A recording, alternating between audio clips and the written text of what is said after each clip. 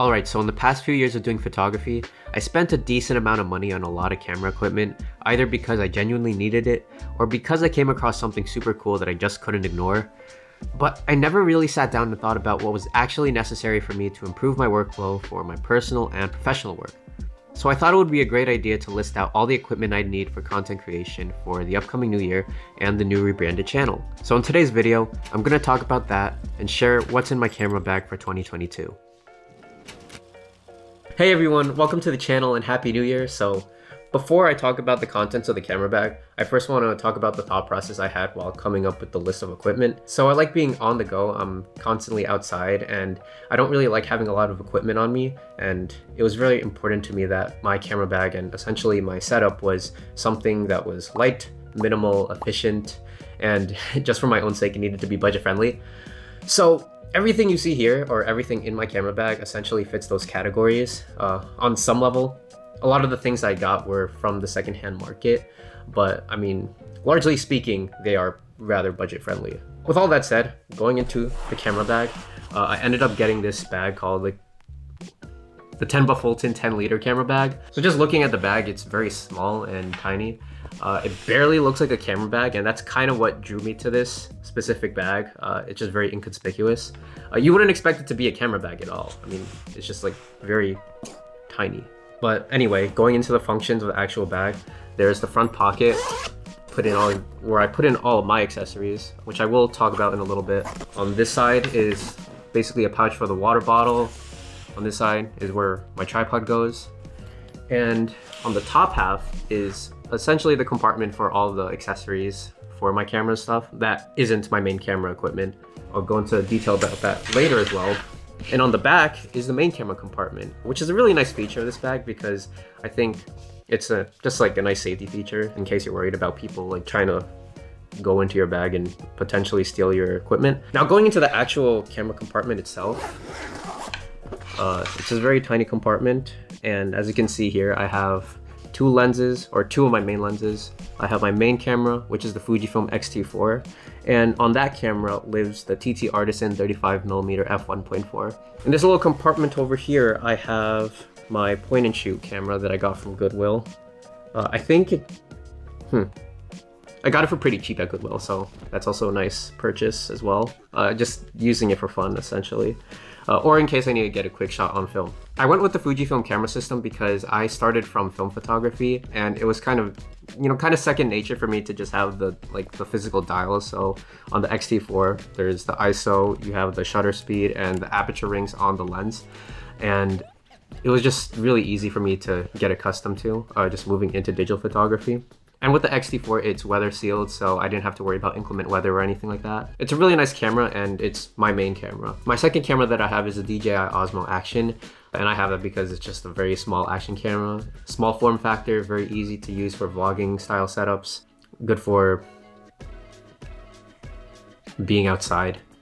I'm probably gonna be using it just for like running gun filming stuff. As far as lenses go, I have the Fujifilm 18 to 55mm f2.8 to f4 lens. It's just a kit lens, but it's still really useful and it gives good results. For my prime lens, I have the 23mm f2, which is my main running gun lens, partially because I have autofocus with that and not the TT Artisan. It's weather sealed as well, so really useful to have. Now that's essentially my, I guess, digital setup, but I do shoot film photography as well. So as far as film cameras go, I do have the Canon P rangefinder, which is a really incredible camera to have, and it's very fun to use. It's very minimal, and it's just a beautiful camera. Now going into the top of the camera bag are, again, all my accessories that I have. Okay, so first off, I have this, which is the flash meter. This is the Minolta Flash Meter IV. I use this with my Canon P rangefinder because the Canon P rangefinder does not have a light meter. It's completely manual. I also have this thing, which is a My Charge Adventure. I got this from Best Buy, and I think it was a relatively cheap price for a portable charger. This itself is, I think, shock-proof, waterproof, and I use this for charging my camera or charging my phone. Really nice to have. Oh, actually, let me demonstrate this real quick. I use these mini straps here for clipping things on with a carabiner clip. So what I'll do is I'll just have it on the strap like that. So I don't really have to worry about going in and out of my camera bag. All right, so going back into it, I have this thing, which is not my DS case. I actually use this for containing or storing all of my SD cards. I have my hard drive in here and my USB storage thing. But it's really useful. I didn't think I needed to buy an extra SD card case or, you know, some other case because I had this lying around and I don't use my Nintendo DS anymore. So I just thought it'd be a little resourceful. I thought I'd be a little resourceful and just, you know, reuse this. Well, I mean, that's currently in my camera bag at the moment. Wait, I almost forgot this. Also, what I'd have in the top of the camera bag is the Deity mic that I use. Oh, it's still on. Yikes. So this is the Deity D3 V Mic Pro.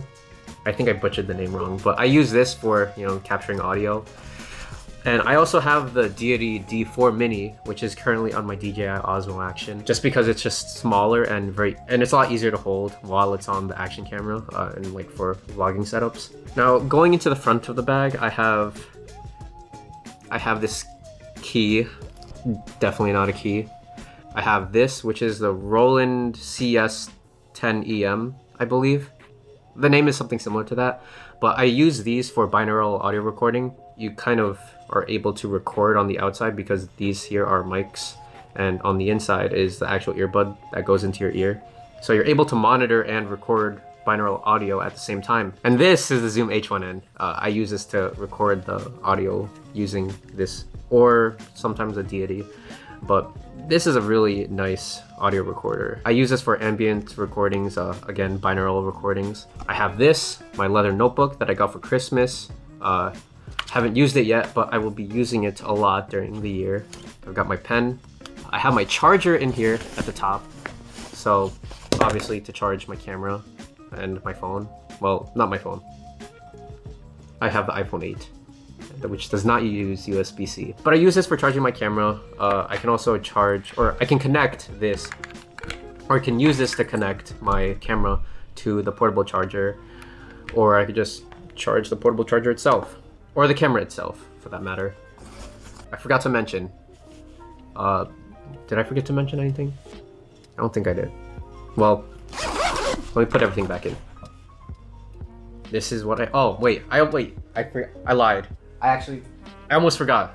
This is the tripod that I use. This is the newer NW831, which is very, very, very budget friendly for a tripod. I originally wanted the Peak Design travel tripod, but just seeing that it costed like $300 to $600, I couldn't afford that, so I went with this. Oh goodness. Yeah, so essentially the tripod just goes there. I have my water bottle here, and actually, let me get my water bottle real quick. So basically, this would be my entire camera bag. Of course, it's subject to change. Over time, I will probably be upgrading. I'll upgrade something. So this is what it is as of now. We'll see where it takes me. So thank you for tuning in. Thank you for watching the video. Have a good week. Have a good day. Have a good new year. I don't know how to end these videos. It's terrible. But, you know, thanks for watching.